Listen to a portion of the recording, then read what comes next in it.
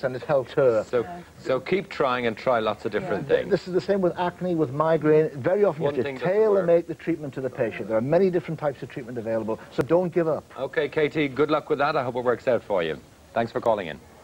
There you go. I think that's probably all we've got time for now. But thanks ever so much. It is a shame because there are all sorts, aren't there? The acne thing, I think, is a thing a lot of people would have been listening to on that. Yeah, it's good to know that acne treatment is certainly something that will stop it from actually starting in the first place. Prevention is better than cure, they always say, don't they? Yes. Nice to see you again anyway, Chris, and thanks for all the calls as well. Time for another break, though. We'll be back with live music from singer Jodie and a Rosemary Conley workout just for the kids. We'll see you in a couple of minutes.